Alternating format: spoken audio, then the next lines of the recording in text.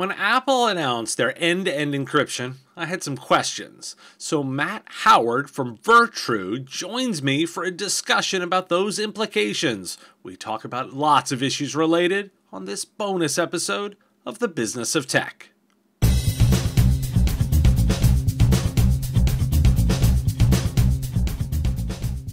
Matt, thanks for joining me today. Yeah, thanks for having me. Excited to chat. I wanted to have you on because we recently covered the changes Apple's made for their end-to-end encryption around cloud backup. And I covered the story and what the technical details are, but you work in the security space. What do you think about the importance of this announcement and what it really is? Yeah, I mean, certainly Virtru, my company works in the security space, but we also spend a lot of time thinking about privacy and digital sovereignty as arguably different but related topics.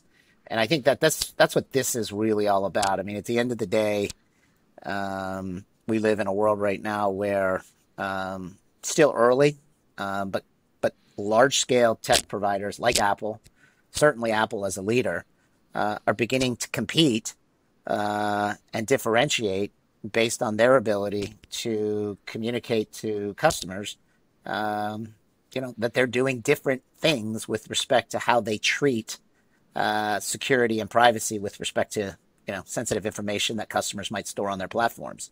And for a long time, people would talk about, oh, don't worry about it. Your data's encrypted, in transit and at rest. And for a long time, people didn't ask questions about, well, great, it's encrypted, but who holds the keys to decrypt it? And, we're now sort of evolving as an industry and as a result of a lot of different sort of tectonic shifts in the global economy, some of it coming from Europe with GDPR and the EU, US sort of data privacy framework there.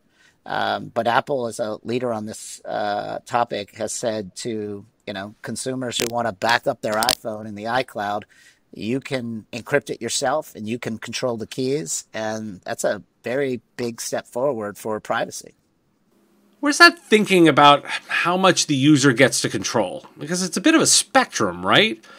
You can sacrifice, security for convenience. And one of the reasons why it wasn't done before was the ability to restore. The downside here, of course, is now the users have to manage that themselves. You could go even further, I guess, but where do you really see that as an issue?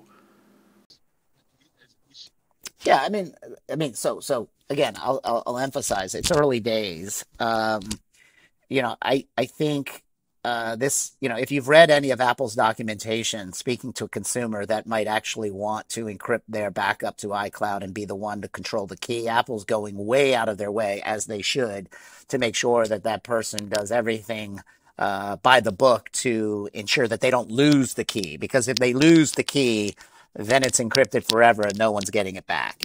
Now, that said, that's a lot of responsibility. And do you really want to take that amount of responsibility? Maybe not. But to the extent that you are, dare I say, a little bit more progressive with respect to this issue of digital sovereignty and the fact that your data is your data and no one else's, and therefore you should be the one to have the key to decrypt it and no one else, then yeah, you probably want to have that control. And it's not just Apple with iPhone backups to iCloud. We're seeing this play out across all of the major public cloud service providers, Google, Amazon, Azure, big companies that store massive amounts of intellectual property and sensitive information in these public clouds are all basically doing variations of the same thing. It's one thing to say that the data is encrypted at rest in the public cloud provider. It's another thing to say, okay, who holds those keys?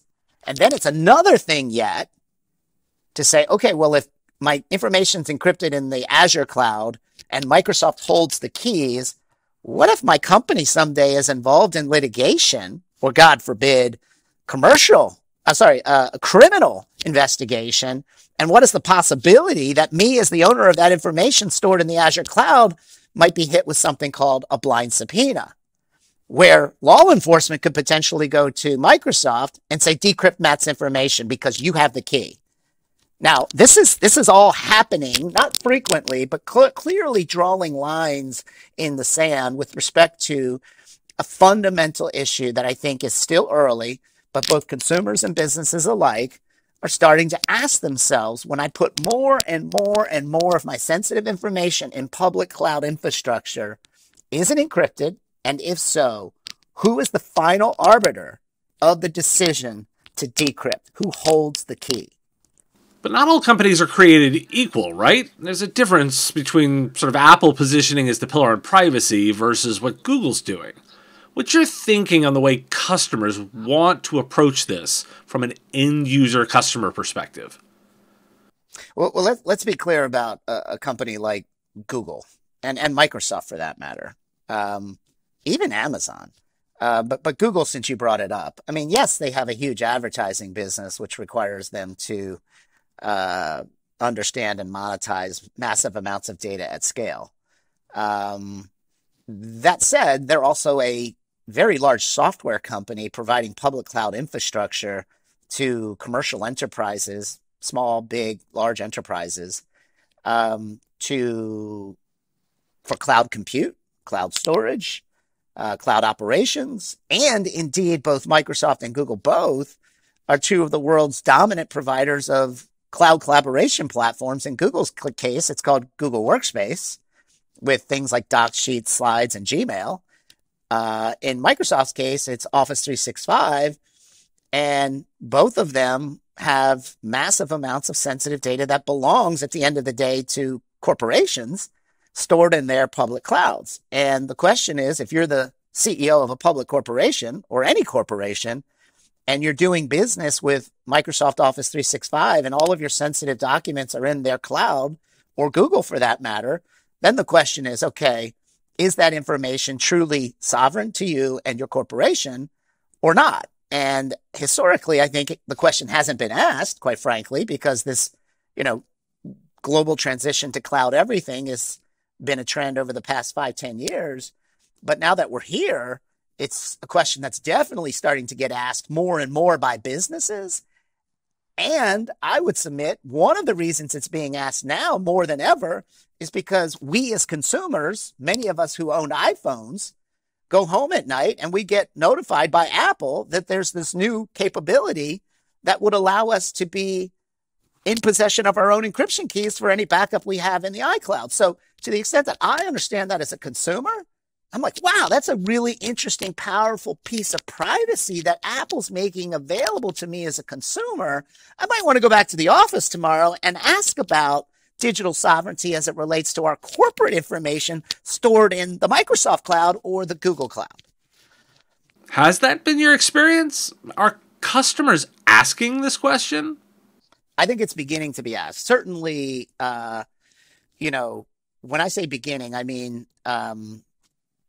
we are just now, for anyone who's been following along, sort of the saga of the GDPR and the Schrems litigation with the EU and the US and what was initially sort of referred to years ago as the safe harbor on the rules and regulations that govern how personal information could be transmitted from European countries back to US cloud providers. And subsequently, what was called the EU-US Privacy Shield. Both of those two frameworks were initially kind of deemed inadequate by the EU courts. And then most recently, just last year, we now have a new agreement in principle that's designed to govern this. And so when you kind of look at all of that and you sort of like say, okay, companies have been thinking about this for a while now, and primarily in Europe, it's been driven by legal and regulatory action. I think the Apple announcement a few months ago really is at scale going to open people's minds, like me, like you, like our neighbors who have iPhones and back them up to the iCloud and have never even thought to ask the question, who has the encryption keys? And to the extent that they now know they can be the one to have the key to their sensitive data backed up in the Apple cloud, Apple's doing one thing for sure, establishing itself as a pioneer in privacy and opening the minds of consumers, many of whom have day jobs for corporations who themselves are storing massive amounts of sensitive data in public cloud infrastructure like Google, Microsoft, and Amazon. And as a result, it's the first inning of the game, but it is going to get played. And it's going to get played, I would argue, in a way where Google will start to compete against Microsoft and Amazon. In fact, already is. Google itself, just in the past year, made 2 major announcements with respect to Google Workspace, making available something called client-side encryption, so that if you're using Gmail or Docs or Sheets or Slides, you can subscribe to the Google Workspace client-side encryption service, and the information that you're storing in the cloud with Google is encrypted before it ever leaves your browser. So Google doesn't have access to your information. It's ciphertext to them, and you retain control over the key. It's the exact same thing that Apple's doing, but it's for commercial data stored in the Google Cloud instead of consumer data backed up to an iCloud. So where do you think this is going in terms of the end state, or where this is all moving towards from an encryption perspective? Well, I would say where are we going from a privacy perspective is really the way to think about it. And I think we're going someplace like this. So, years ago, I'm dating myself again. Years ago, there was a book called Unsafe at Any Speed. It was written by a gentleman named Ralph Nader. I don't know if you recall it or not, but it was a book about the U.S. automobile industry resisting calls for it to invest substantial R&D into putting things like seatbelts and airbags into vehicles, because safety was something that people should have more of in a vehicle that they buy from a Ford or General Motors. And there was a big fight about this, and the automobile dealers resisted for a long time. And eventually they capitulated, and eventually they started putting seatbelts and airbags into cars. And now today, almost every single commercial you see for every single car manufacturer globally is competing on safety features, because safety, as it turns out, really matters to people who buy cars. And I think the future of cloud compute and compute everything is going to be similar. Like, I don't think enough people today or enough corporations today really step back and ask themselves the question, how important is my privacy? How sovereign is my data? How well protected is my intellectual property? The convenience of having cloud compute and cloud collaboration from Microsoft or Google outweighs the importance of their privacy for now. But that's changing. And in the future, I think people will begin to buy cloud services from vendors like Google or Microsoft or Amazon, in part based on how they perceive that vendor treating their data. The vendor that treats the data with the most respect, the vendor that treats it with the highest quality of privacy controls, I think stands to win. Well, Matt, thanks for joining me today. Thanks for having me. Enjoyed it. Thanks for your time and attention. Time is a finite resource, and I really value you giving me some of yours. If you like this video, you can let me know with a like of the video, and even more valuable, hitting the subscription button. My content is all free, and I use metrics like subscriptions to pay the bills, so it has real value. The content here is produced under ethics guidelines posted at businessof.tech. If you're interested in more content like this, you can get access to content early via our Patreon at patreon.com/MSPRadio. It's our give what you want model, where you set the value of what you think the content is worth. If you like this podcast, you can catch it daily as the 5-minute news and commentary show, The Business of Tech, available on all your favorite podcatchers with links at businessof.tech. Just hit that big blue button to subscribe.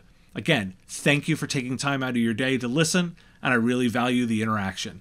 If you want to say something in the comments, I do respond and watch all that, and I look forward to talking to you next time.